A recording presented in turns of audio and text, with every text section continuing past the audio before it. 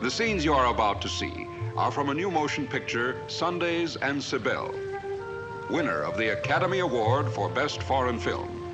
Every word you will hear describing these scenes was written not by the producers, but by Bosley Crowther, motion picture critic of the New York Times, in his review of Sundays and Cybèle.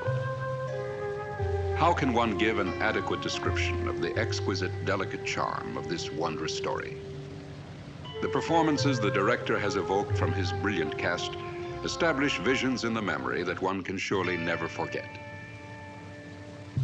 His images of misty Sunday mornings around the magical lake, or circular ripples on the water, of symbolic actions and behavior that represent longings and fears, are as lovely and subtle and compelling as any sensitive being could wish. Hardy Krüger is the listless young fellow shaken and vitalized into a weird kind of ecstatic vigor by the strength that flows to him from the child. Patricia Gozzi is sheer magic.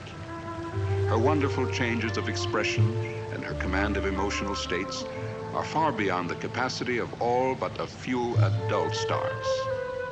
Nicole Courcel is also brilliant as the tender, compassionate mistress of the young man.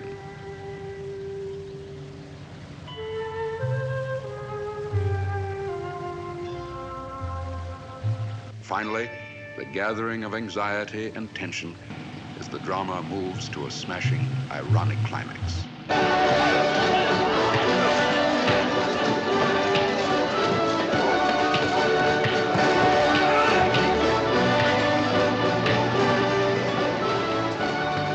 The highest praise any critic can bestow, a cinematic miracle, a motion picture masterpiece.